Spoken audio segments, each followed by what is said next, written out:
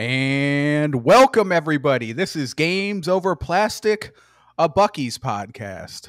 Welcome back. I am Midnight, and I am joined with my two fellow sons of Geneva. First of all, we have the man, the myth, the legend, the master platinum trophy hunter, soldier first class, Sean Mason. How you doing, sir? I'm doing great. Really excited to talk about the OG Final Fantasy VII as someone here has finally played it for the first time. That's right. Yeah, I played, as you can probably tell by the title, I have played Final Fantasy VII, the original, for the first time ever in 2024. So I'm only, almost 30 years late, 27 years late, but better late than never. Also joined, of course, last but not least, by the master of graphics, the indie and live service gaming maestro, the Shinra executive, Hodge. How you doing? That's true. I'm a corporate stooge. You starting off this podcast, you blew the fuck out of your microphone. It was like, and then also, did you pronounce Geneva? I don't know how it's pronounced. It's Genova or Geneva? All right. Well, I blame that YouTube video that I watched because I watched a 23-minute recap of this before we recorded this to refresh my memory, and I swear that dude was saying like Geneva. Yeah, but you also said that they said that Red 13 was a cat. He did. He absolutely. Sean, did he not? I mean, Hodge, did he not say he was a cat? He did. Yeah. He did. Nomura confirmed he's a dog. Yeah, he is a dog. He looks like a dog. Yeah. When he said that, I'm like, he's not a cat. Wolf. That's a dog. What are you talking about? He's a big old wolf. You could maybe sell me on that he's kind of like a saber-toothed tiger, like you said, Hodge. But yeah. But how you doing, Hodge? What's up? I'm good. I'm tired. I'm happy it's a 3-day weekend. And I'm excited to talk about this game that, yes, you've put off for way too long, especially being not Japanese RPG, but the RPG guy that you are. Like the fact that you put off like what's considered one of the best RPGs of all time for this long. It's so funny, but yeah, I'm happy you played it. I'm happy to talk about it. It's such a great game. I'm sadly I didn't get to play it before we recorded this, so I just had to do the recap because it's been a while. I played it in 2020, I think. So it's been a while. So I'm excited to discuss it. I did watch Advent Children recently though before Rebirth came out, but other than that, yeah, I haven't touched the original, so I'm going to play it again this year. But for now, we're going to talk about it just from memory. That's right. We just couldn't wait. We wanted to talk about it because it's such a good game, you know? Yeah, I've replayed this game I've definitely played it over 30 times. Definitely over 30 because I do a yearly playthrough now. But when I was younger, I do a yearly playthrough every year. Well, I usually do it around time to play Skyrim and stuff. God. Yeah, I usually do it this game's so. Oh my god, this is like a 20-hour game, not even. Yeah. I usually do it in January or February. This year, I definitely did. I did it in January this year. It was like right at the beginning of the year, just because I wanted to get it out of the way before Rebirth. But when I was younger, I'd play this game like multiple times a year. I'd back-to-back times. Like I'd play it once and restart it immediately. God, I love it. I respect it. It is phenomenal, and we're definitely going to get into that. Sean, you want to show off your shirt real quick? We can only see the top. All right, yeah. Beautiful shirt. I got the with the artwork on there. I got Aerith, Cloud, Tifa, Yuffie, Sid, Barrett, Red 13, Vincent, and Kate Sith. Wow, you got every important character pretty much. Yeah, I was actually kind of upset because I was hoping. So when I do remember buying this shirt. I bought the shirt a long time ago, but I forgot I had it because it was in my drawer, and then I just found it like a couple weeks ago, and I'm like, oh, I gotta wear this on the pod. But I remember when I bought it, it was advertised with Sephiroth on the back, and when it came in the mail, Sephiroth wasn't on the back. Huh. How dare they? And but then I ordered other shirts at the same time, so I got like 6 shirts at once, and one of them was a Final Fantasy VI shirt, and it was misprinted where like it was supposed to have all the characters in the front, like in like their 16-bit sprites, and that was printed on the back, and the front was just blank, and I was like, what? Like it was the weirdest thing ever. So yeah, I don't buy shirts from them anymore. That's funny. That was like the precursor to Wish or something. You were getting like those knockoff Chinese shirts. Speaking of shirts that I was surprised and disappointed by the layout, you see my Don't Mess with Texas Bucky's shirt here. The reason why this is hanging on my wall is because I thought that was the front of the shirt. Like I thought that don't mess with Texas and the Buckies was going to be the front. That's the back of the shirt. And on the front is just this, like you just see the just Bucky, but no words, just Bucky on a blue shirt. And I was like, I don't really like that, so I just hung it on my wall instead. It's now a poster. But enough about Bucky's. We talk about him too much. Sean's always going on about Bucky. It's crazy. But let's get into Final Fantasy VII. First of all, let me just remind everyone, this is Games Over Plastic, the podcast for the agnostic gamers. This is DLC episode number 2 coming at you in the off weekend, or off Monday. Normally, though, we come to you every other Monday with our regular episodes. Definitely check us out. We are available on all audio podcast services, Spotify, Apple Podcast, Overcast, every cast that you can think of. We're on there. Also available in video glory with webcams, graphics, and everything. All the good, fun shenanigans. You get to see my cat freaking out randomly. It's good times. At youtube.com/@GamesOverPlastic, or just search for Games Over Plastic, or even better, since you're listening to my voice right now, look in the description of the audio version. There's a link to the YouTube right there. But that's enough of this. Let's go ahead and hop into Final Fantasy VII. So this was an RPG from Squaresoft. It came out in 1997. It was on the PS1 or PS2? PS1. PS1 originally? PS2 was like 3 years away, dude. Yeah. Was it? Come on. Yeah. Come on. You call yourself a podcaster? Come on. I guess you're right, man. This is a long time ago. Come on now. I'm old, but the memory goes when you get older. I wasn't even 2 years old. I wasn't even a year old. Never mind. I wasn't even a year old. Sean was a massive Tifa fan in the womb. Yeah, the first Final Fantasy on PlayStation 2 was 10, right? Yeah, 10. Yeah. Oh my god. Jesus What is that? Christ. That's another game we could talk about. Wait, I've they actually never dropped finished 8 and 10. 9? They dropped 8, Dude, 9, and 10 in 3 years? They used to drop Final Fantasy used to be like yearly. They did 7 in 97, 8 in 98, 9 in 99. Final Fantasy was 2001. Well, 2000 for Japan, but 2001 for the US. Yeah, it was like a yearly occurrence. Yeah, it was back when game development was like a year too long, not 7 or 8 Dude, years it was like we're in now. It was like 20 people who made Final Fantasy VII. Yeah, it's insane. And nowadays it takes 5 to 7 years to make a game. Yeah, and yet somehow, I mean, a lot of studios are lucky to get one game out per freaking console generation at this point. Yeah. And yet somehow we're still drowning in games, and like I don't have enough time to play anything because there's too many damn studios now. So it's a new problem.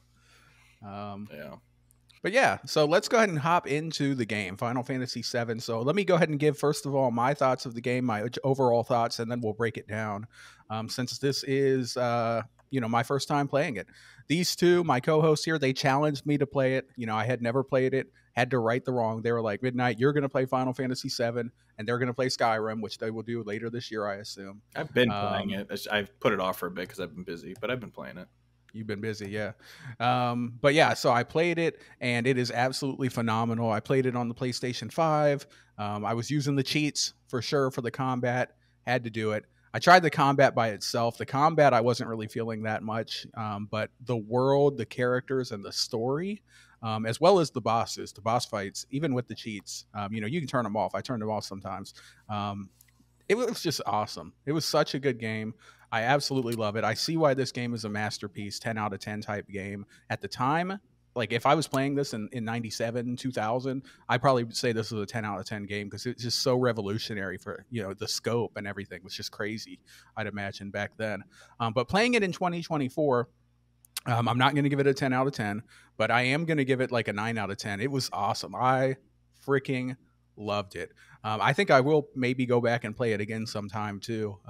Not every year like Sean, but who knows? Maybe in like 2026 or something, I'll be a little bit bored and I'll be like, I'm going to replay Final Fantasy VII. But I loved it. It was freaking awesome. And yeah, we're going to talk a whole bunch about it, but let me go ahead and pass this over to the man with the shirt. Sean, what are your overall thoughts and impressions and rating and score and just general thoughts Final Fantasy VII? I mean, I absolutely adore this game. Blew me away when I first saw it. First time I saw it ever was like 2000. I watched my dad playing it, and just I fell in love with like the story and just like hearing my dad would tell me what's going on in the story, and I could read. I could read, wasn't illiterate, And I remember watching him play, and then I actually picked it up in like 2003 and played it on PS. Well, I played like the PS1 game on PS2, and that's when I really fell in love with the characters, and it blew me away. And just like some of the themes they talk about, it's really interesting how like you see how like Shinra's posed as like the huge bad villain, but really like behind the scenes, Sephiroth was pulling all the strings with everything, trying to take over the world, and I absolutely love it. The characters hold a real like I'm really attached to the characters. Like Cloud is like I fell in love with Cloud immediately. I used to run around my yard pretending to be Cloud. That was great. I wanted to name our dog Red 13. That was not allowed. That was not allowed. I wanted to though, really badly. And just like everyone, I mean, Kate Sith. I had a Kate Sith plushie as a kid from Japan. That was awesome. Just some of the scenes I can't believe you think about it. Like the cross dressing scene in Midgar. Like that came out in '97. Can you imagine that? Like 1997. Oh, if that came out today, people would be crying like, "Oh, this is so woke." That's why I was shocked they kept it in remake. Like It was great. Good scene. Japanese don't give a fuck about American wokeness. That's good. That's good. Yeah, good thoughts, Sean. Did you have more? I didn't want to interrupt. I mean, this is just my surface level surf. We're gonna keep talking. We absolutely are. I was gonna say, you know why your dad didn't let you name the dog Red 13, right? Oh no, my dad was on board for it, but who do you think said no? I'm guessing Mister. your mom, if your dad. My mom and my sister. My sister wanted to name it Metroid, but All right, well, Metroid. you ruined my joke. Metroid in general. The joke was going to be the reason why they didn't let you is because you mixed the Apple Jacks with the whatever cereal that he had. Remember? Oh, that was long before I did that. That was long before I did that. All right. I was too scared at that point. But yeah, Red 13, the cat, good character. Good character. Yeah. He's a dog. Hodge, what's your high level thoughts and impression and rating, if you want to, Final Fantasy VII?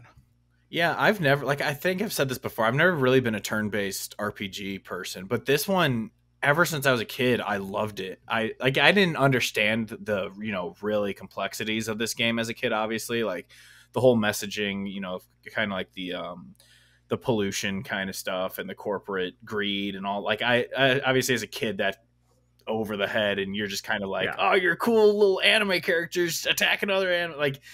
The setting, the story, like that kind of steampunk, futuristic, but also ancient kind of mixture. Like it's such an amazing setting.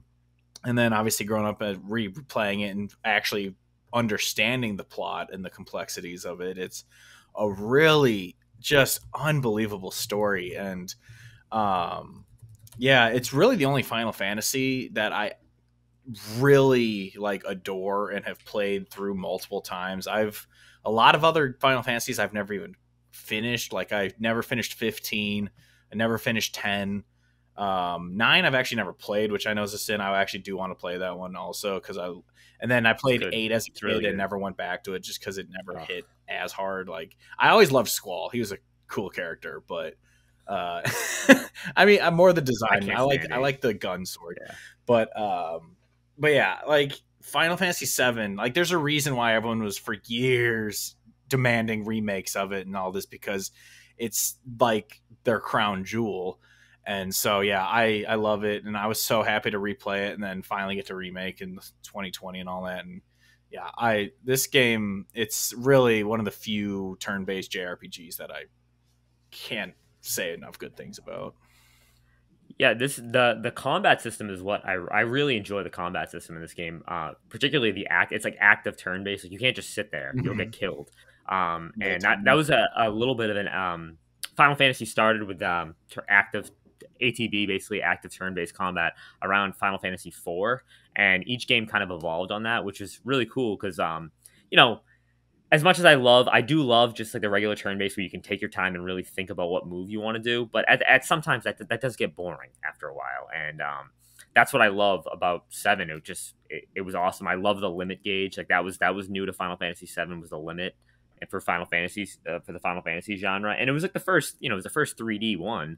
And I know people don't like like some people think the graphics don't hold up, but I like like Hodge had said a few last time we recorded, like I like the polygonal figures, especially in Final Fantasy. Like the way that cloud, just the way that they look and the way that they run around in like the overworld, I think it's aesthetically pleasing, to be honest.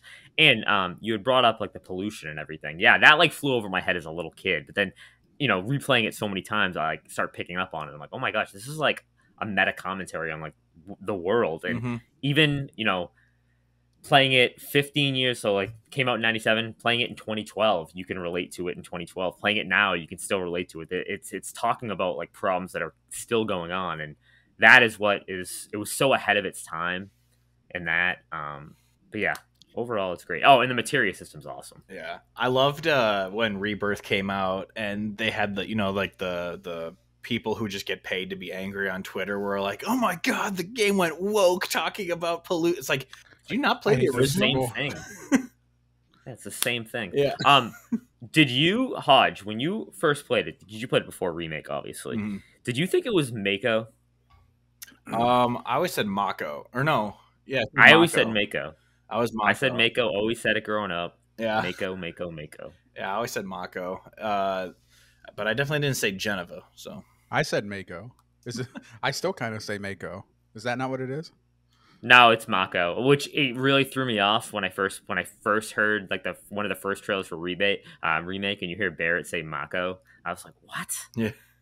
Yeah, that's one of the few things I actually did say correctly, because there's so many times when I've read a book or seen a game that had text that gets remade and they say it different. I'm like, oh, I've been saying this wrong. Like when Harry Potter first came out, when the movie came out, I thought it was like Hermione or something, and it was Hermione. Oh, did you really? Yeah. Wow. Yeah. I've never said I'm a smart man. So. No, you're smart. Minna, I do have a question for you. What did you think of, so since you've played Remake and Rebirth, what did you think about the locations compared to how they are portrayed in the Remake and Rebirth? Because obviously they're they're downscaled to like probably 1/10 of the size, a lot of them. Yeah, that's a good question. Obviously, it was a lot smaller and a lot more abridged, but I greatly enjoyed it. I really enjoyed the polygonal graphics too. I thought it was beautiful. Even though like I'm playing this in 2024, obviously the graphics are extremely dated. There's this like timeless quality to it, almost like a cell shaded. You know how you look like a cell shaded game and it looks good no matter when you play it. This kind of almost had that effect because like it was crisp and clean, but it was just polygonal. It looked like a design choice, even though it wasn't. But it came off that way, so it was good. But yeah, I was surprised by how short the Midgar section was because, I'm done with Midgar in like 2, maybe 3 hours. And of course, in the remake, they did a whole 35-hour game that was basically all Midgar. So I was surprised. Everything was really abridged and condensed. Like when you go to Calm, the city, in the original game, it's literally just like 4 or 5 buildings in like a circle, I think. Whereas, it's like a whole ass city in Reunion or whatever the second one, what was it? The one we just played? Rebirth. Yeah. There's too many R names, man. But yeah, in Rebirth it was like a full ass city. So it was obviously very condensed. On the open map when you're traveling, most of the open map, because of the times, and we're talking about the PlayStation 1 here, it's mostly just like open green fields, and then you'll see like a building that kind of represents that there's a town there, and you just kind of walk into it. So it's kind of condensed and basic, but I really loved it. There was a charm to it. I thought the graphics was timeless. I thought the story was immaculate. The story is so deep. There's even stuff that even after I played. So I played Remake, I played Rebirth, and then I played Final Fantasy VII Original, all within like a year or two span, kind of. Well, the first remake I played probably 2 years ago, but whatever. So I played all these, but there was even stuff that I still kind of missed because when I watched the recap to refresh my memory before we recorded today, there was a couple things that I was like, oh yeah, I didn't really connect those 2 dots there. So like, it's just a very deep story with like great lore, and it all kind of goes together in this perfect synergy, and like it all makes sense once you connect those dots. But when you're first playing it, you're kind of confused. You don't know what the hell is going on until those dots start to align. But yeah, what did you guys think about? Let's go ahead and talk about. We'll kind of bridge off of what you asked me. Let's talk about the graphics, the combat, and the world design. What did you guys think about that and how it held up? And just we kind of already touched on it, but a little bit more if you want. Are Who you wants to talking go? about? Are you talking about like compared to the new ones, or just in general of? Just in general, like, or compared to the new style. Well, because I was gonna say with the levels in compared to the new ones, other than God, what was it, Gingaga? I hated that open area, Yeah, Gingaga. but Yeah. it is really cool to see how much. I mean, even the story on top of the graphics and locations on how much was expanded. Like in the original, dying is it's just a very minor part of the game that you get through pretty quickly. But that moment, that whole plot line in Rebirth was, I like teared up at that one because it was so good, and Mm-hmm. so it was really cool. Obviously, we don't want to do spoilers for these other games, so I'm just gonna kind of go with what's in original compared with. Obviously, we don't want to talk about the differences in the games, but the yeah, just the size and scope and what it got expanded on. Like I remember how you said you were surprised you were only in Midgar for like 2 hours or whatever. I remember when they announced remake way back in the day, and they're like, it's going to be a 3-parter, and or I think they just said it was going to be multiple games. I don't think they confirmed 3, but they're like the first one is going to just take place in Midgar. And everyone's like, you're going to expand a 2-hour opening portion of this game into a 40-hour game, like that's going to be terrible. And then of course it came out and everyone fell in love with Biggs and Jesse, and and you, by the end of that game, you loved them. And when you lost them, like obviously that happens in the original, like in the original they died and you're like, okay, bye. And that one you're like, no, come on, don't want to lose them. And so it's just really cool that the new ones made you love the characters more. So I guess kind of what would you think about coming from playing those first, where you kind of go back and these people who are fleshed out weren't as fleshed out in this game? Like how do you look at it, I guess, kind of thing. Yeah, I mean, in the original, they definitely don't make you care at all about Jesse or Biggs or Wedge or whatever, because you only see them for like a split second. So I thought it was cool seeing them again in this game. But yeah, I mean, when they died, I didn't really care that much in this, because even though I had experienced them in the older games, I'm playing this game, and in this game, I didn't really know or care about them, and I'm just like, all right, well, they're gone, and we're moving on. I was really excited about getting to the point where it caught up to what I've already played in, in Rebirth or whatever, so that I could see what's new. Yeah. Because obviously there are divergent paths and stuff, but I really wanted to get into the whole new story.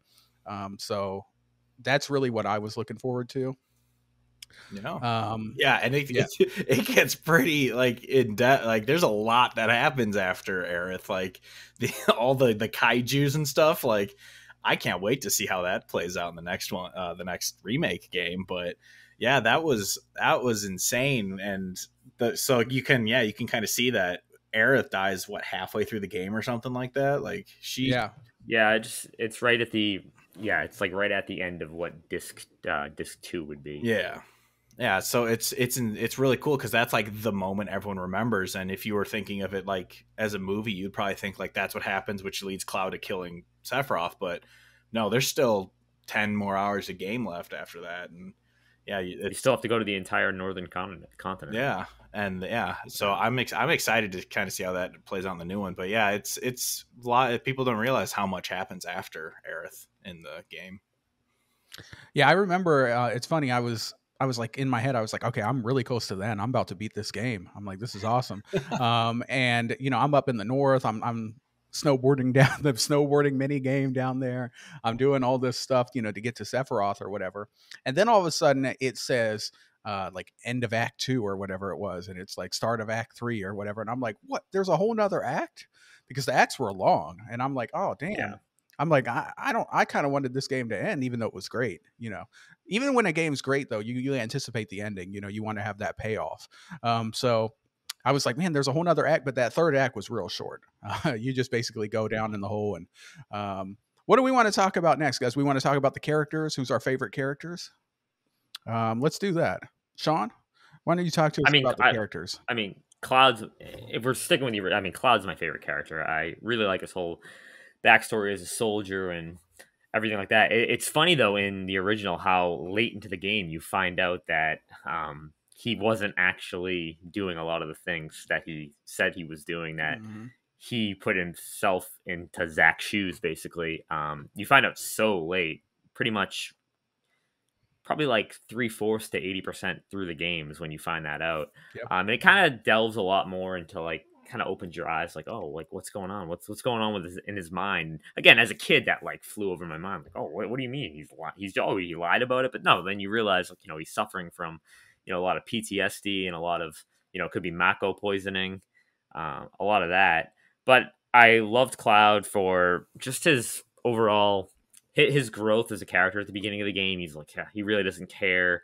He's like, oh, I'm here for the money. And then eventually he grows to love, Barrett, Tifa. I mean, he already loved Tifa, but he grows to love his friends and his companions and will go out of his way and do anything for them. So that's why I like Cloud so much. But like I said, I love them all. Wasn't a big fan of Yuffie in the original. I didn't really like her dialogue or any of her. I didn't like that. Yeah, do you think it's weird that she's a optional character, Midnight? I mean, I guess, yeah, her and Vincent are both optional. Of course, I got them because I wanted the trophies. I would have got Yuffie regardless because you guys know I love Yuffie. She's one of my favorite characters in the series.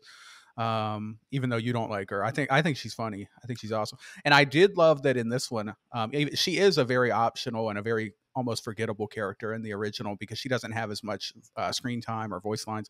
But I did love one thing that she was doing in the original that they obviously carried over to the remake is she was doing the little fist thing that she does all the time. Yep. That's just funny. She's like, I don't know why she does it, but it's funny. I like Yuffie. Yuffie's awesome, man. She's out there stealing materia, man. But yeah, I mean, you always said that a lot of times you didn't even recruit her. Is that because you're just kind of speed running the game because it's like your 21st time? Not that I'm not speedrunning. I try to do like different things. And Yuffie, I never really use in combat unless I absolutely have to. I don't like her. She's the way she fights in the combat is so much better in the remake and rebirth, like the newer games, compared to the turn-based. Don't like her turn-based. I don't like her regular attacks. I'm not a big fan of them in the turn-based combat. That's fair. That's fair. Yeah, and in the remake, I think no doubt she's like the best character in the game combat-wise because of her ability to manipulate all the elements and just hit the weak spots. And she's just so fun how she's warping around. But this isn't about the remakes. Sean, Hodge, sorry. What were you thinking about the characters? Who are your favorites and thoughts? Or you're muted, sir. Muted. Come on, man. Come on, professional podcasting. Sorry, there was noise in my house, so I didn't want to get picked up. But I was kind of going to quickly go off of what Sean said. Of as a kid, I didn't realize that Cloud was not really lying, but didn't know he wasn't a soldier. I just always assumed he was, and Zach was just his friend. And then when you replay it when you're older, you're like, oh no, he's lost his mind, and his mind and Zach's mind is just kind of combined in his head. Yeah. And so that was always awesome. And then Tifa, the other thing, obviously, I admitted before, pretty much until Rebirth, I always assumed Tifa and Barrett were married. And then you realize Cloud's in love with her and she's in love with Cloud and all that. But yeah, the optional stuff is really cool. I always liked, I actually, like you, kind of the same as you, Midnight. I love playing as Yuffie in the remakes, but in the original, and I remember saying in our Spoilercast, I didn't really like Tifa. I don't like her up close stuff. But when you're doing turn-based, her attacks are really good, and she's a really good character to play as. So I liked always playing as her. Obviously, kept Cloud, and then I always liked playing as Vincent because he could transform into the wolf and all that, and so it was really cool. And I'm curious, off the little side tangent of I wonder how that's going to play out in the next remake. But in terms of this one, yeah, every character, Aerith I kept for a while until she died, just because she was a good healer, especially in a turn-based when your character's hit and you're like, oh crap, if they hit me again, I'm done. So you kind of have to use her. So having a healer around the team is a lot better in a turn-based than in an action RPG.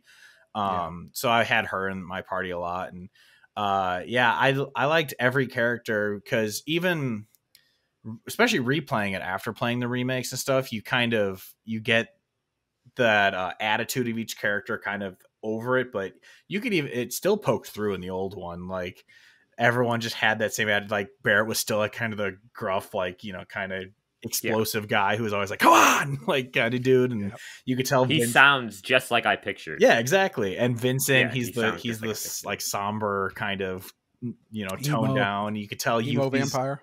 yeah, you could tell Yuffie's very upbeat and ecstatic. So yeah, it's really, they did a great job capturing the later ones. But yeah, all those characters, there's not a character like, the only character I consider kind of forgettable and that I don't think too much about is Sid. Cause like, Ooh, okay. yeah, like I don't dislike Sid, but I mostly think of him as the guy who helps you with your gummy ship in Kingdom Hearts. Like I think of him more in Kingdom Hearts than in Final Fantasy VII.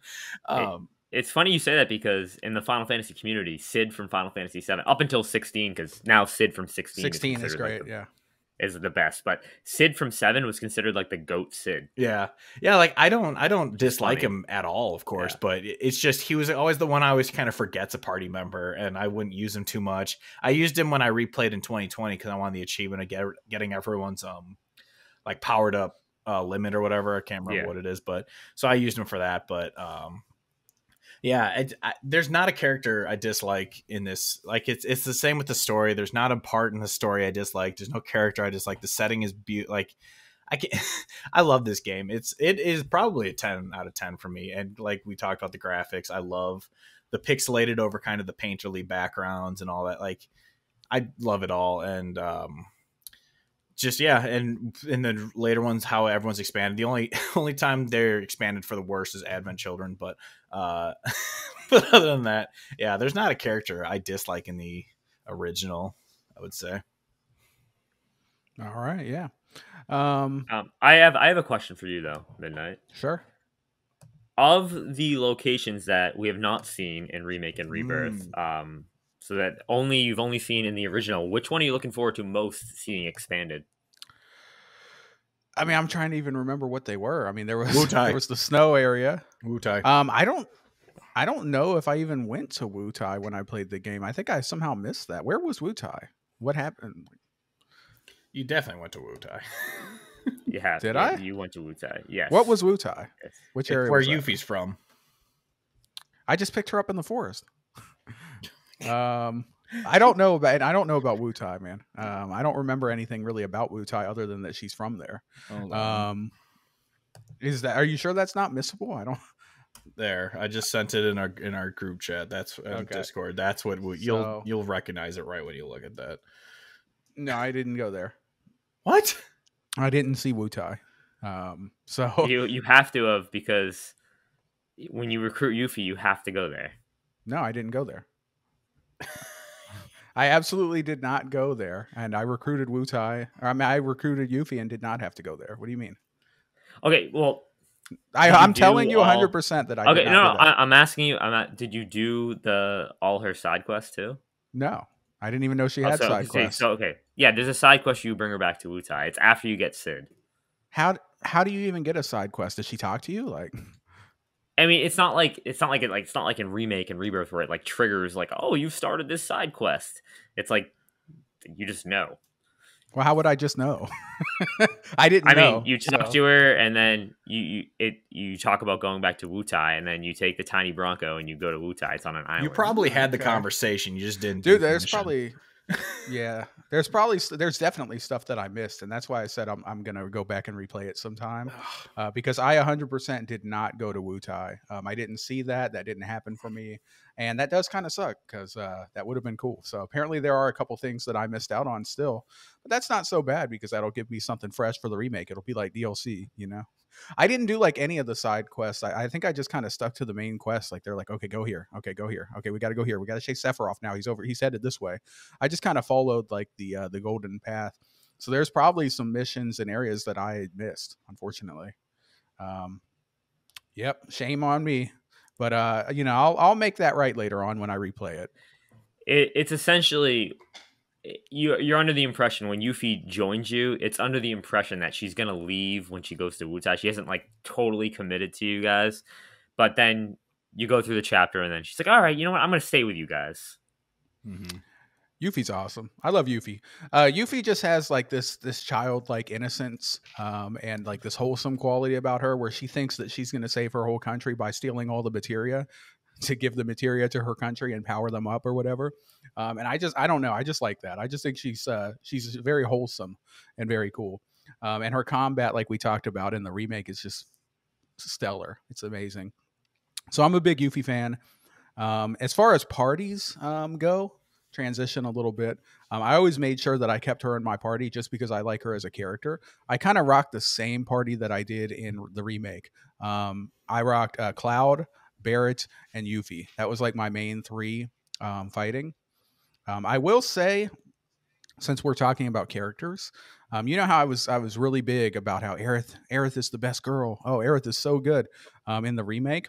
That's not the case in the original at all. I feel like one area where the original game kind of falters a bit is character development.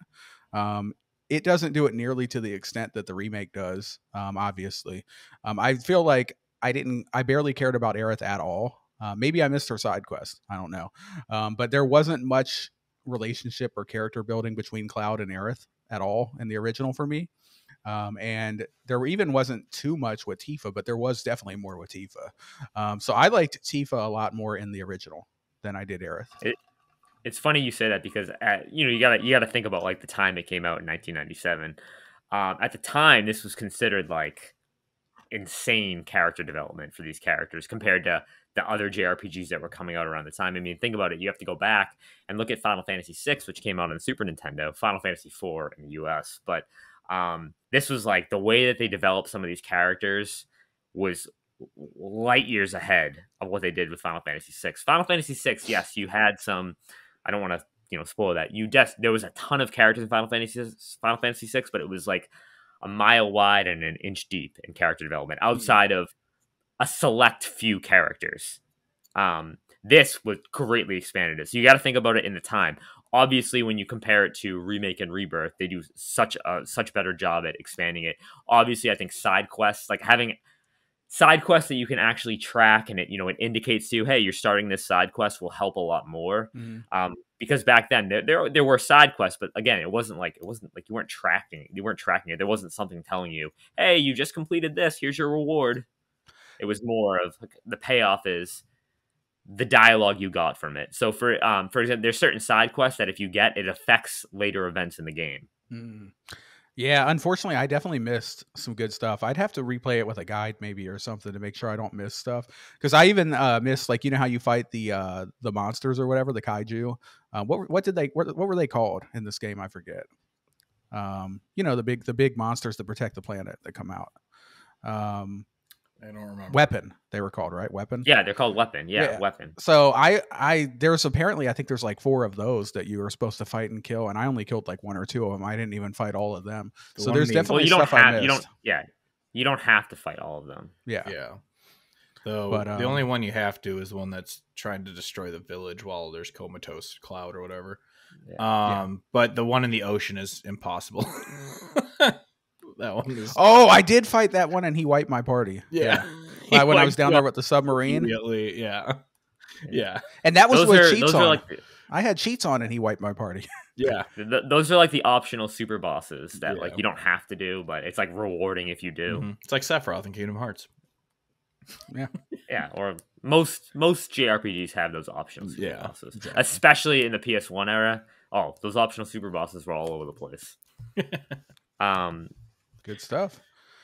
So what do we want to talk about next, guys? We want to talk about the overall story and what we thought of that. Yeah, sure. So yeah, I mean in the overall story here, I would say I thought it was a masterpiece. Like I said, I love how it starts out where you're just like, you're trying to take down Shinra because, like you said, they seem to be the big bad.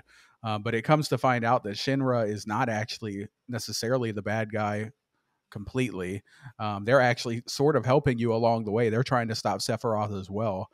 Really, the main villains, from what I understood, are Sephiroth and Hojo. Hojo is kind of like the cause of a lot of this stuff because he basically made Sephiroth, right? And like he's always experimenting and doing all this stuff and injecting people, and he's just an overall douche. Nobody likes him. It was great killing him. I really can't wait to kill him in the remake. Hojo's just a mad scientist. Mm-hmm. I mean, he's the reason why Cloud is so messed up. He's the reason why Sephiroth is the way he is. He's the reason why we have these crazy creatures we have to fight. And he just takes so much joy in making people miserable. And he has ulterior motives too. Like he knows how to manipulate people into doing what he wants to get done. I think they do an incredible job in his writing in this game, and just his overall dialogue of all the quote unquote people working for Shinra. I think they do a great job with his dialogue. You can feel the grossness that he just looks great. He just sounds gross. Like in my mind, every time I hear him talk, I'm like, oh, there's something up with this guy. And Hojo's his name. Like, come on, dude. He would have been would have loved the movie Human Centipede, I'm sure. Oh my god, I've seen it. Yeah, I just saw the South Park episode. That's all I saw. It's a very bad movie, but he would have loved it because he's crazy. Yeah, that's like a Hojo movie right there. Yeah, exactly. Exactly. Yeah. But yeah, I definitely agree with you, Midnight. He is like the string leader. He's pulling all the strings behind the scenes. He knows what he's doing. He's manipulating everyone. He just wants the world. He likes chaos. Mm-hmm. Yeah, he sucks. Yeah, and I remember then early on, I think he threw Red 13 and Aerith in like a cage together, and he's like, "All right, you guys are gonna have sex now and make a kid, and that's gonna save the world, or it's gonna recreate Genova or whatever." I forget what he was even trying to. He was trying to make an ancient or something, right? Like, this dude is just crazy. He's weird as hell. I'm like, what the hell is going on here? We got to rescue them. This dude is freaking weird. I couldn't wait to kill him. All right. So let's go ahead and get into the story here. Let's just get into the overarching story. So you got, of course, in the beginning, they're taking down the reactors because Shinra, which they call the Shinra, which I thought was funny. Did you notice that they call him the Shinra in the game? Yeah, they call it the Shinra. Yeah, but like yeah, the Facebook. So all we really know is that, that Shinra is taking too much Mako from the planet. So we have to bomb the reactors and we have to stop them. But the story is so much deeper than that. Like, you come to find out that you have Sephiroth is like created by Hojo, the piece of shit. And he is controlling all of the mindless people. Like, he can kind of possess them to do his bidding. Which was really cool. And basically he's trying to get the black materia to summon Meteor. So let's talk about that scene. So you go with the party, right? And you go to the Temple of the Ancients to get the black materia. This is where Kate Sith has his moment where his redemption arc. Because you remember, he betrays us in Golden Saucer. He takes the black materia and gives it to the Turks. Right. But then he has his redemption arc, which is cool. Because he sacrifices himself because he's a doll. He sacrifices himself. We get the black materia, right? And I think this is where we kind of first really see Sephiroth, Hodge, like you were briefly mentioning earlier, because he kind of mind controls Cloud into giving up the black materia. Mm-hmm. What did you guys think about that moment in the original versus the remake? I thought it was really well done. I mean, it was heartbreaking when I was, the first time you play through it, when you see him just take out Aerith. And again, at that point, you don't think like a main character. Like, a main character's not going to die. What are they talking hadn't got about? to the Aerith yet, because that was after the Temple of Ancients, right? She goes to pray. Yeah, I thought we were talking about the whole. We can talk about both. Go ahead. I thought we were talking about the whole thing. But okay, I'll stick with that. I thought that whole thing was pretty cool. Going after the black materia to try to summon a meteor that's going to destroy the world. It's pretty intense because you're like, what is the what's the end goal here? Like, you're going to destroy the world. Okay. You're not trying to take over the world. You're trying to destroy it. It's very different than what most, cookie cutter villains, like, I'm going to take over the world and I'm going to rule it. No, we're going to destroy it. Yeah. It is really weird because I didn't understand what his motive was at all either. Apparently, and the video recap that I watched kind of helped break it down too. Apparently what he's trying to do, and I'm sure you know this, Sean, is, he wants the meteor to strike Earth or the planet and cause massive damage, which will cause the life force to congeal around that area to heal the planet. And then he wants to absorb all of it and just become like super villain Sephiroth and then control what's left of the world, I guess. That's his weird motive. Yeah, to me, it came off when when you first started playing it. It was very odd to me that, like, as this big bad guy who wants to, essentially just, he's gonna kill everybody. There's gonna be nothing left. Like, that was always my interpretation of it. There's, like, you cast meteor on this thing, there's gonna be nothing left. Yes, you're gonna absorb everything, but what's the point if there's nothing to control? There's nothing to gain. It's almost like he's obsessed with power, and he just wants to be the most powerful thing on Earth or in Gaia. That's a good point. What do you guys think his motive is? Is it revenge? Do you think he's mad about how they treated his Yeah. mother, Geneva? So he wants to just destroy everybody and control, because he's going to be ruling over what, a wasteland, kind of.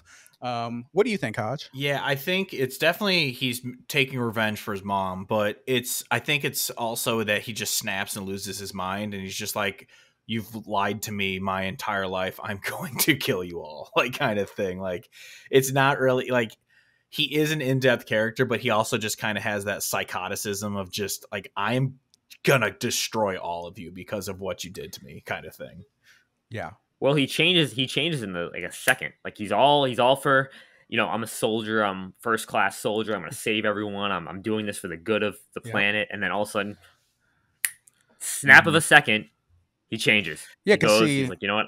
I'm going on a rampage. I know what I need to do. I'm gonna get the black materia. I'm gonna cast meteor. I'm gonna destroy everything. Yeah, because he sees Geneva or whatever in the or Genova in that reactor, right, in the thing, and he's like, wait, that's my mom. And then he starts reading and he sees like all the experimentation that took place, and he's like, he just snaps, like you said. Yeah. Hodge, what were you gonna say? I was gonna say, yeah, he basically goes crazy, just having himself cooped up in that library at the basement of the mansion, just reading everything, and just basically over time realizing that his entire life is a lie. And so yeah, he just goes ape shit, and it's like, all right, well, now everyone's dead. So all right, so then let's keep pressing along with the story. So after that, Cloud hands the black materia off to Sephiroth, and he flies away to summon Meteor. And then Aerith is like, all right, this isn't working. I'm going to go bring out my ultimate trump card. So she goes to like, the paradise place or whatever to pray. What do they call it? The Temple of the Ancients? No, it's not the Temple of the Ancients. It's the City of the Ancients. The City of the Ancients. And she has her white materia for, what is it? Cure? Not cure. Holy. Prayer. Holy. So she does her prayer to summon Holy to protect the planet. And that's when one of the most iconic moments of gaming happens. That's when Sephiroth comes down, kills Aerith, rip. Rest in peace, Aerith. You will be missed. What was your guys' thoughts about that? Especially because you guys, I knew it was coming. Obviously, it had been spoiled for me. You guys, presumably, when you first played it, you might not have known that was coming. What were your thoughts when that happened? I was blown away. Like I said, I didn't think they'd kill off a main character. Like, I never expected that. Or if they were going to do it, I figured, oh, this is the end of the game then. This has to be the end of the game. Yeah. And it's really interesting, especially they kill off a character who's a playable party member, and the game continues. You're like, what? Like, that is not something that games did at this time. Or even today, we don't really see playable party members get killed in basically, halfway through a game, 2/3 through a game. It was very different. And again, it just adds to that buildup of like you're building up to all this tension, and it just adds to that. And I thought it was a great, for the time, it's such a great idea to do. And I'm surprised not more games have done that. Mm-hmm.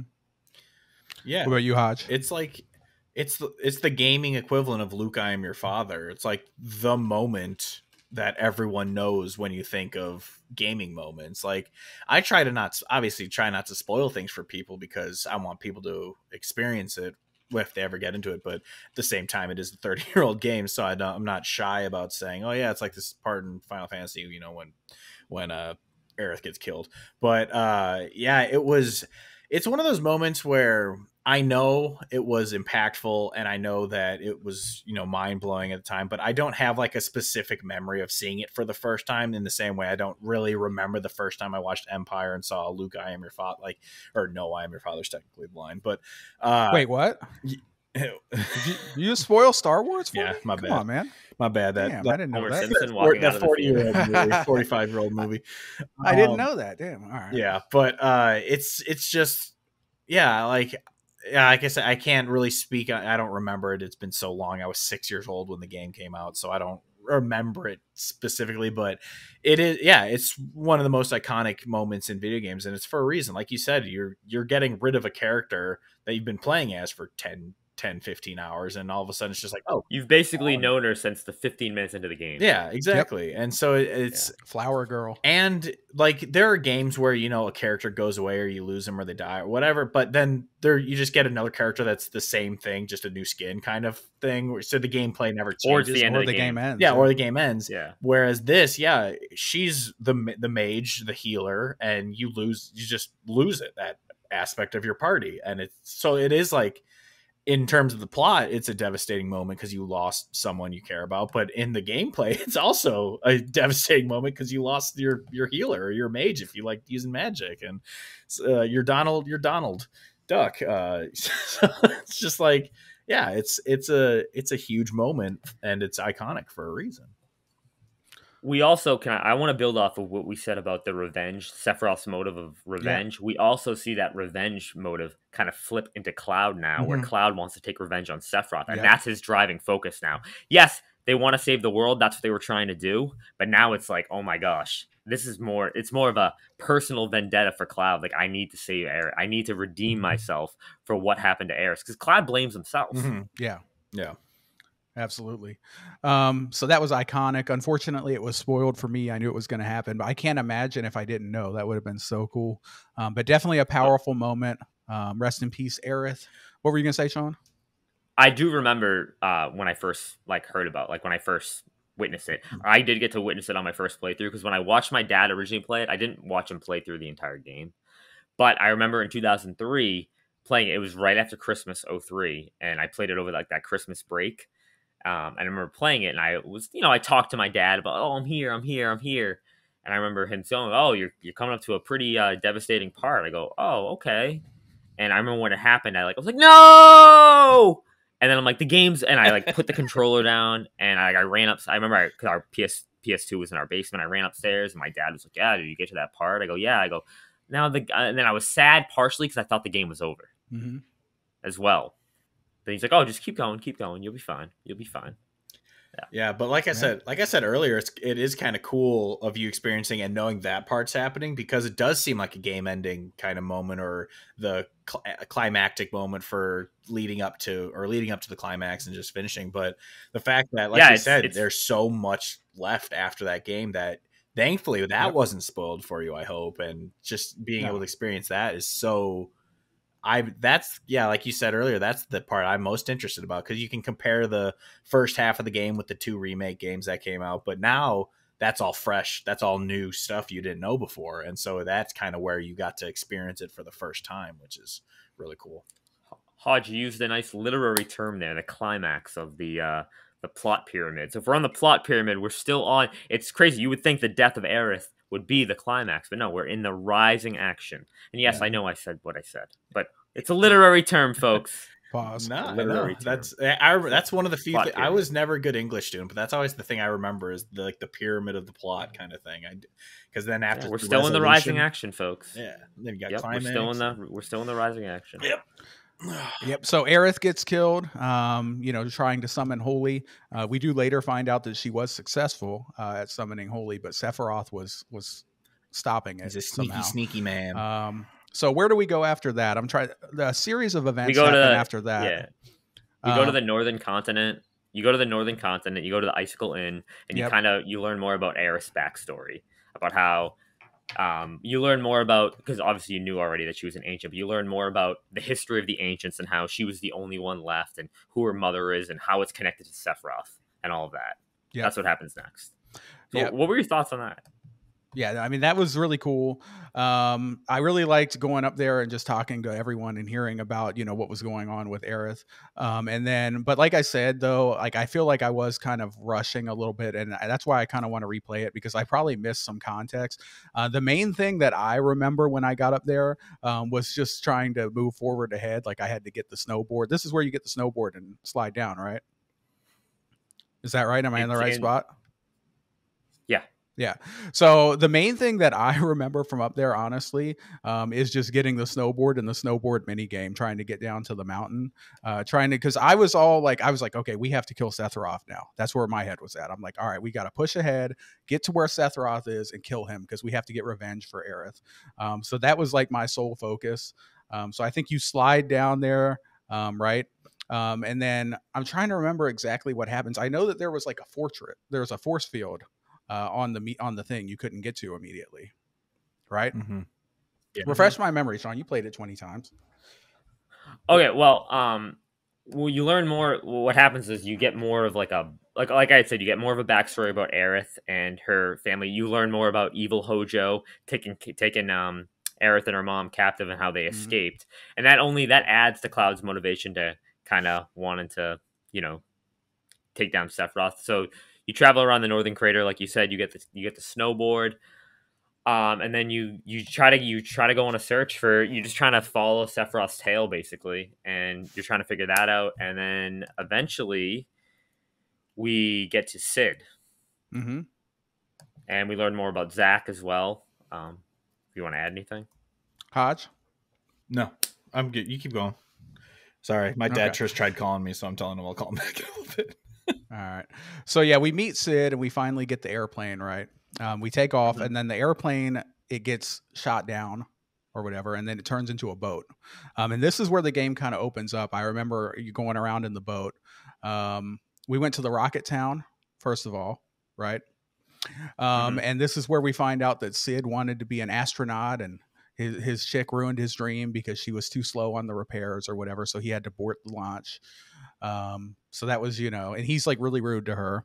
But they have a nice little recap later on where like they kind of come together. That's actually another one I'm excited to see, hopefully in the next game, is I want to, because you kind of see the little house with the rocket behind. I want to see what it looks like expanded, like a huge rocket and all. I want to see what that looks like. I hope we get that. Yeah. A couple of the key things that really stood out to me in this latter section of the game, there was the moment in Junon or whatever where you have the Mako cannon, where Shinra, they create this they create this huge Mako cannon. You have Weapon is coming towards the city, right? And so they fire this giant Mako cannon. It goes right through and obliterates Weapon, destroys him, and it keeps on flying, and it hits the northern crevice or whatever, which breaks the force field so that we can finally go in and take out Sephiroth. That was a very key moment that I remembered from this latter section of the game. I thought that was super cool. And another thing that I remember from this section of the game is what was that mini game? Fort Condor. Because you go to the Fort Condor, and you have like this big epic Fort Condor battle, which was a lot of fun, like setting up all the little dudes, and it's like a tower defense as they push up. What did you guys think of like the mini games and Fort Condor in this? Did you enjoy it? Fort Condor is a game that has grown on me as my playthroughs have come by. I was never really like a big tower defense guy, but it's tower defense, but it's like tower defense for like the slimmed down, dumbed down version of it. Basically, I do like it. I like how you can deploy forces and you're kind of just moving up, and it's not just like a mini game for mini game's sake. You're actually advancing. Like you're like, hey, we're trying to do this so that you can go in there and kill Sephiroth. One thing I do want to mention about the rocket thing, launching the rocket in there, that was pretty cool. How they, basically, they're like, all right, we're going to use the Mako to our advantage and use this Mako and just try to take out what's going to eventually kill us, basically. And it essentially succeeds. So, I mean, they do what they need to do. I like that. And it gave Junon like a little bit more of like hey, Junon actually matters. We're launching it from Junon. Yeah. But yeah. Yeah, that was one thing that so another plot point in the story here in the end game was the whole rocket thing. Like you gather these big materia, right? So you have to go get these big material. And then you go back with Cid and you get in the rocket. And the plan is that we're going to launch this rocket with the big materia to take out Meteor, right? Which is a cool idea. I mean, it's something that I feel like you would try. One thing I remember is I thought for sure this was it. I thought Cid was going to die here. I'm like, they were saying goodbye to Cid. There were red flags everywhere. But somehow I think Cid, he ends up living. Everybody kind of leaves on the escape ship, right? And that whole thing, it kind of was for nothing because the missile did not stop Meteor. But that was a pretty cool moment. What did you guys think about that? And did you think it was over for Cid as well? Yeah, I did. Especially considering that they killed Aerith. I'm like, oh, well, there's no strings attached. I mean, Cid, this guy's like a throw-in. We haven't known him that long. Like, they're just going to wipe him out, too. But, again, you never know with them. They do whatever they need to do. All right. So we're gonna go ahead and I guess get right to the ending. Before we get right to the ending, though, and then our thoughts of the game overall. Is there anything else from the story, the mini games, the open world, or anything that you guys want to get to before we go to the big climax and the ending? Oh, really quickly, I do want to just kind of go back to the Fort Condor thing. I liked that. It sucks that they took out that part of the game in the remake where it's because it's an actual like battle, whereas they made it a mini game. But I liked that in the new ones you got to play it more than once, because in that it was just kind of your one and done and you're done and you move on. So I like that they expanded it in the remakes and made it a playable thing more often.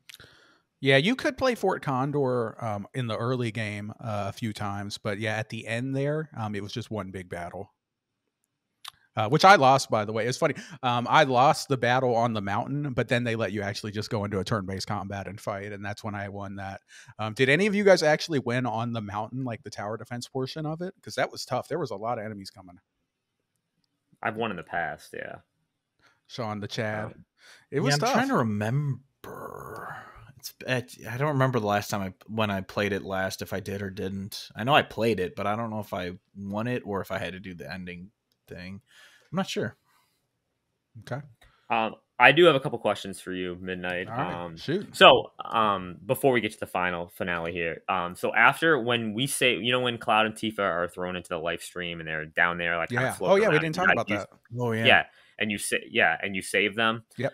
There is an optional it's like an optional cutscene that when you regain control of Cloud, obviously you tell everyone about how like, oh, I'm not actually an ex-soldier. Like your memory comes back and Tifa remembers, but you tell the whole party. But if you go back to the Nibelheim mansion, you can recall it talks about how him and Zack had escaped from Hojo and how it alludes to that scene in Remake where it shows Zack walking in with Cloud, like, with Cloud's arm over him. It alludes to that, and it kind of talks about that a little bit. I don't know, did you get that or did you not do that? I don't think I did that. I did see that in the recap, of course, but I don't remember if I went back, because I actually beat this like a month ago. But I do remember that was a really cool moment, because I was really confused, like what the hell is going on? Because it's like you have like these conflicting memories where Tifa's like, he wasn't there in Nibelheim, and Cloud's like, clearly like, I was there. What are you talking about? Like, I saw you get stabbed. Like, and you're like, there's like this whole dynamic of like, Sephiroth is kind of screwing with Cloud, like she's lying to you, she's not even real or something. But so it was cool when you were in the Mako and then you get to go into Cloud's memories, and he kind of figures out exactly who he really is, that he really was that young Cloud from the village who had a crush on Tifa and they had their promise. And he really was there, but he wasn't a soldier first class. He was just a general rank and file soldier with the little helmet on. He failed to get to the first class because he wasn't mentally capable of doing it. Yep. And so he failed. And then we find out that Zack was actually him. So this whole time he was impersonating Zack in his mind. So that was really cool. And it was cool that Cloud really regained his senses and was able to come back to go on the revenge tour and take out Sephiroth. So I thought that was cool. And that really cleared up a lot for me, because even in the remake and stuff, I was confused while playing the two remakes that we have, because they haven't cleared this up yet in the remake much yet, I don't believe. Like in Rebirth and stuff? Have they? No. No. No. Kind yes and no. They expand on Zack, obviously, but they don't really explain what happens in it. Like Crisis Core is still kind of where you need to go for that. There's a dog in the background now. Yeah, doggo. I see. We like dogs. We do get before that. I want to jump back a little bit. We talked about character growth and character development, and we talked about how Kate Sith betrays the party. Yep. Before we get a little bit more redemption for Kate Sith when he sneaks the party in to save Barrett and Tifa. Mm-hmm. During when Shinra is basically casting them off as scapegoats in Junon, because he's trying to again, Rufus is obsessed with power. Rufus Shinra, the Shinra company wants to stay in power. They're obsessed with it. Yep. And they're seeing the power be like drained from them. So they're trying to minimize the damage. They're trying to minimize like the public outcry and the public backlash at them. So they scapegoat Barrett and Tifa. Yeah. But you see Kate Sith kind of helps the party and sneaks them in and can to save Barrett and Tifa. So again, just a little bit more redemption. Again, we get a little bit more character growth there. Yeah, that was cool. And also another big reveal was we found out who was controlling Kate Sith, which I thought was really cool. It was the Shinra director dude, the guy who was like the coolest member of the executive committee. He was the one who actually seemed like he cared a bit about, like, he didn't want to drop the plate on Sector 7, for example. He's the one who's operating Kate Sith, and that's pretty cool. I was like, oh, that's a cool reveal. I didn't see that coming. All right. Any final thoughts before we jump to the ending, the climax? I'm sure I'll think of it in 3 hours when we're done recording, but for now, no. All right. So let's get to it. So after all of this crazy fun stuff has transpired, finally Cloud has his brain back. He has his memory. He's ready for revenge. They're able to now get into the crater where Sephiroth is at because of the beam. So we make our way up there and we go down into the crater. And we find and we fight Sephiroth in a nice little 2-stage battle, which was really good battle. You first fight like his ultimate, like Genova form or whatever, which was really cool. And then after that, you have shirtless Sephiroth, because Cloud realizes after the fact that, Sephiroth isn't dead. Like, I'm still sensing him. And then Cloud, like, I don't remember exactly how it happened, but like Cloud like goes into like some magical space and fights Sephiroth 1v1 and finally kills him for good. So what were your guys' thoughts on that fight and the general ending there? It was hard. It was. That's what I had to use. I definitely had to use the cheats to beat it this last time. I don't know how I did it when I was a kid. But I was like, I suck at this. I gotta use cheats. It was a hard fight. Even with the cheats, I was worried about losing because like you can get one shot, and if you get one shot, like it doesn't matter that you have a healing on, you still die. Yeah. And like Sephiroth's doing this attack where he's like literally destroying the solar system. You see like Jupiter and Mars and all these planets like blowing up and exploding. It's like, geez, chill out, bro. Mm-hmm. What were your thoughts on that, Sean? I think it's pretty cool where you fight them too. It's like it's in the center of Earth. It's in like the planet's core. Like you're right in that area where the planet would start. Basically, essentially like almost symbolizing like I am now like the planet. The planet is me. It's pretty cool. Before the fight though, it is cool that like they know it's like, all right, we have 1 week before a meteor falls. Mm-hmm. We have to get there. And the day before they're going to depart, Cloud and Tifa have like a little date night. Yeah, they spend the night together, and I don't know. It just Cloud and Tifa seem like, I mean, everyone wants Cloud and Aerith, but Cloud and Tifa, they're meant for each other, and they spend the night together, and it's great because it provides some levity for Cloud. Obviously, Cloud's under a lot of stress. The whole party is, but it provides some levity for Cloud, and it shows how much Tifa really cares for him, that she's able to provide that for him. But then again, the next day they go out, they go down to that core, and you fight Sephiroth, and you fight Bizarro Sephiroth and Safe Sephiroth, it's just like, it's wild how many times you have to fight him. And then that one-on-one fight, oof. Oh, that was so cool. Little Sean struggled with that. Yeah. I always like when it comes down to like a one-on-one Cloud v Sephiroth. I mean, that's like iconic. Yeah, and then you finally beat him with the special attack where you do like the eight blade strike where it's like and that's how you take him out. At least for me, that's what happened. That was so cool. Safer Sephiroth, or as I like to call him, biblically accurate Sephiroth. With all the wings and whatnot.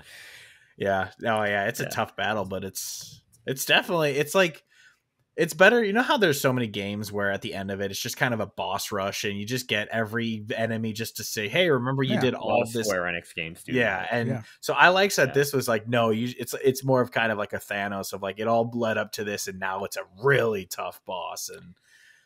And even though you succeed, there's still a lot of damage done to the planet. I mean, Midgar gets destroyed, and the only reason why the planet doesn't get destroyed is because somehow Aerith from basically the spirit world, or like shout out Aerith from the grave, is able to stop it. Well, because she had summoned Holy before she died. She was successful. Sephiroth was the one stopping Holy. So when we kill Sephiroth, Holy combines with the life stream, right? And it creates like these tendrils that come and stop Meteor, right? But even so, like it alludes to the fact that Aerith is still commanding it from the life world, force, or and the life force, because she's now part of the life force because she was an ancient. So when she dies, she goes back into the planet. Yep. I think that's pretty cool. But again, we see the outcome of it. It's like not a 100% happy ending. Yeah. Midgar gets destroyed. Some of the planet's really damaged, but overall, they destroy Sephiroth. And yeah, what'd you think about like how at the end of the game, Red 13's still alive? It's like hundreds of years later, like Red 500 13's years or something in the Yeah. Yeah, it's 500 years. Yeah. Who was he hundreds of walking years with? his kids. Oh, yeah, him and his kids. Yeah, that was cool. He's got a long life cycle. Maybe he is a cat. He's got 9 lives. Well, I mean, when you're in Cosmo Canyon, I mean, you do learn about how like his species have been around for like thousands of years, and they really only can die if like someone kills them. Because they're the guardians of Cosmo Canyon. That was super cool, man. Just what an awesome game. It was so good. And yeah, I'm glad you brought it up because I totally forgot about the date night where Tifa and Cloud, they finally got to hook up and have some sexy times. And I think Cloud definitely I don't know if that happens. They definitely happened in my head canon. He definitely needed that, Cloud was very tense. He needed that, before the boss fight. So shout out to Tifa. I'd say Tifa is definitely best girl, if you will, of the series because she's been there. She's been there from day one, and she really cares about Cloud. And she stayed with him when he was like kind of comatose in that village because he had the Mako poisoning. She was the one who stayed by to care for him before they went into the live stream and worked out his memories. Right. So Tifa definitely was awesome in this. She was much better than Aerith in the original. I do still think in the remake that Aerith is better, but that's a topic for another day. So. Final thoughts, guys. Final thoughts for Final Fantasy VII. Go ahead and Sean, give us your final thoughts, and then Hodge, and then I'll give mine as the guy who just played it for the first time. Overall, amazing game. Can't wait to replay it again. Shout out to Buenhagen. Yeah, floating guy. Yeah, floating awesome. guy. I want a big material ball that I could just float around on. That'd be cool, dude. Yeah. Can I say one thing about him? Yeah. You know what I love about him? What? Is that he's like wicked smart. Oh, sorry, there's my Boston right there. Wicked smart. Wicked smart. That's fine. Bring it out. He's man. he's very intelligent, very, very intelligent human, but he acknowledges when he's wrong and he acknowledges that he needs to learn more, and he learns more from the party, which I like that. So shout out to him. Shout out to him. He was very helpful with us figuring out what we needed to do. He's one of my favorite low-key like side characters. All right. So where does this game rank in like your all-time games? Is this like in your top 5, top 3, top 10? It was his number one on the episode that we did when we counted down our favorite games. Oh, it was. I forgot. Yeah, it's the number one. It's like I think how I look at it though is when the remake trilogy ends. When I say Final Fantasy VII, I'm like including everything, like 7 remake, like it's like the 7 continue. Yeah, I like Dirge Cerberus. I do. I say that somewhat facetiously, but I actually really do. It's very different. If you like Vincent, you'll like it. Oh, I loved Vincent as a kid. He was always my favorite. When I was a kid, I loved the edgelord emo looking dude. So I loved it. Get the Dare to Cerberus VR game remake. Let's get it. That'd be awesome. But my final Hodge, how about you? Really quickly. Yeah, I forgot to say this earlier, but the one thing I do remember was when you're in the Golden Saucer and you go on the date with Aerith, and like if that's kind of the natural way of who you go with, if you're just doing it as whatever. But I remember thinking like playing it, like I never got really a connection from them. In the newer ones, like throughout the thing, she's kind of the like she knows that she needs to get him out of his shell kind of thing. So she's always pushing him like, remember, this is a date night, like kind of thing. And so I felt it more in that one, even though I'm Team Tifa. But in the original, I never really, like how you were saying, like you didn't really care about Aerith as much in this game versus the newer ones. And that's kind of how I felt as well, where like Aerith is a great character, but you never really got that connection in the original one. Like it just felt like suddenly they were together. It's like, I never really got like the flirtatious or not at all vibe out of it, but it didn't seem like she cared about Cloud at all in the original. But my overall thoughts is, as I said before, it's probably a top 25 game for me, not number 1, maybe top 15 even. But yeah, it's a fantastic game, and overall, I'm happy you finally played it, and I love it. Yeah, me too. So I guess my final thoughts for Final Fantasy VII, like I said, this game's awesome. It's probably in my top 30 games of all time. It's not in the top 10. It's not all the way up there, but it was great. I absolutely love the world and the story, and Sephiroth, one of the best villains ever. And we didn't even talk about the music, dude. His theme song, Sephiroth, dude, his music was so One awesome. Winged Angel. Dude, One-Winged I have the Angel. original Yeah. soundtrack on like I have a video game playlist on Sephiroth. Spotify, and I prefer actually like the new one's great. They made it like super orchestral and epic and stuff, but I love the PS1 sounding like that old school soundtrack sound where it's like they couldn't get the I don't know if the file sizes or whatever where they couldn't fit in like these amazing orchestral themes, but they were a little more basic, and I love the soundtrack of this game. Yeah, it's just so Here good. comes Sephiroth. Sephiroth. Yeah, I'm just really happy that I finally played this game. Thank you guys for convincing me and telling me that I need to play it. Now I'm even more excited about the third part of the remake because I can't wait to see what they do with everything that transpires afterwards. I want to see the snow world. I want to do the SSX snowboarding. I want to see the Mako cannon. I want to see the travel through Cloud's memories. I want to see it all. It's going to be awesome. I can't wait wait to see Sid's combat and Sid and Vincent's combat. Yeah, I want to see Vincent's combat because he didn't fight at all in the remake yet. Yeah, he's I'm very just been excited hanging to see out. how Vincent and Sid are. Yeah. So there we go. That's it. Final Fantasy VII, the original. Shout out to them. What an amazing game. 9 out of 10 for me, like I said.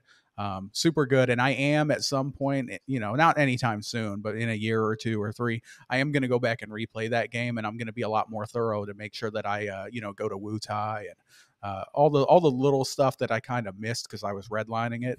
I'm sure I'll like it even more on the second playthrough. But what an awesome game. Shout out to Cloud. Shout out to Barrett. Shout out to Yuffie. Shout out to all these awesome characters. Red 13, he's still alive somewhere right now. We saw him at the end. So hopefully he's living his best life. But that's been it for us. This has been Gamesoverplastic Final Fantasy VII Spoilercast. And we're going to go ahead and get up out of here, guys. Sean, go ahead and say bye to everyone. Any last thoughts? If you want to replay, I was going to say if you haven't played, but you would be listening to this if you haven't played it. If you want to replay Final Fantasy VII, go do it. Let us know what you think. Absolutely adore this game. Can't wait. Awesome job. Let's go.